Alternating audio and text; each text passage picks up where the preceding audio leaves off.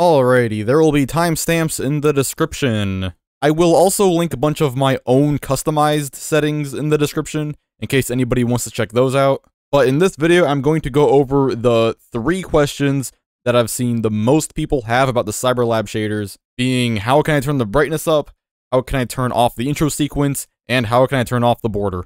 Alright, so I'm going to show you what you have to know. Alright, go to Mega Bezel Packs and do what you would typically do.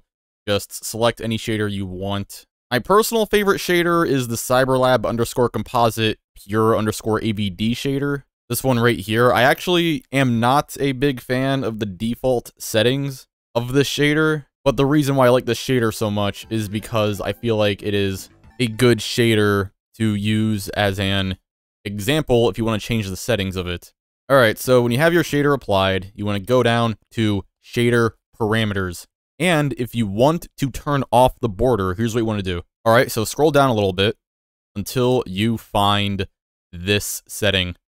Under aspect ratio, you'll find type auto explicit 4332, 16:9 par and full. What you want to do is set this to full, like that, and that will get rid of the border. Now, if your shader looks like this when you set the full, that is because the aspect ratio is set to 16:9. If you want to make sure it's not all stretched, then you want to make sure the game is set to a proper aspect ratio. So here's what you can do. You can open up the RetroArch menu again. You can go to Settings, Video, go down to Scaling, go to Aspect Ratio, and if this is at 16:9 or full, then you want to change this to core provided instead, and that might fix the issue.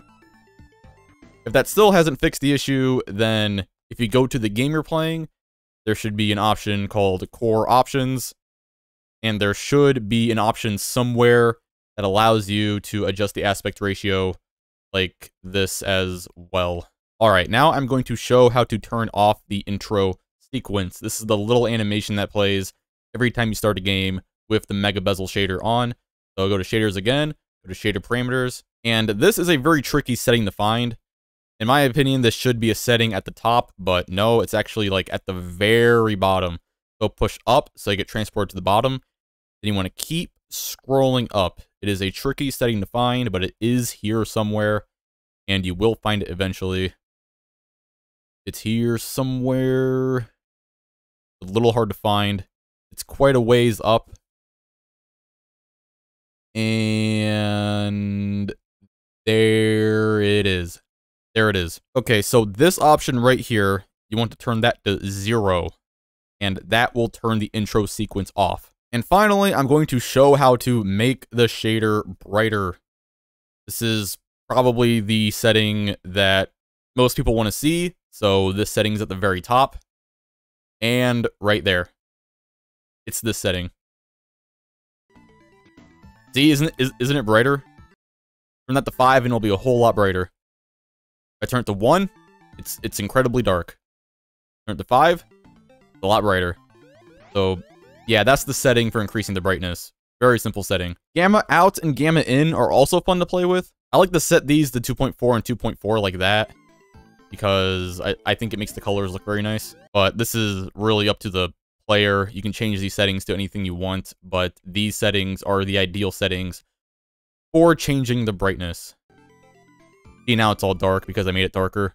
Anyway, when you have the settings that you want, in order to save the shader, you want to go back, and above shader parameters, you'll find a setting called Save. You want to click Save, save shader preset as, and you can name it whatever you want. You can name it probably custom or something, so you know that this is your custom shader, and then press the Start button, and then RetroArch will freeze a little bit, but that indicates that your shader is being saved. And whenever you want to use that shader you just saved, you want to select Remember Last Used Shader Directory. You want to turn that off, and then you want to go to Load.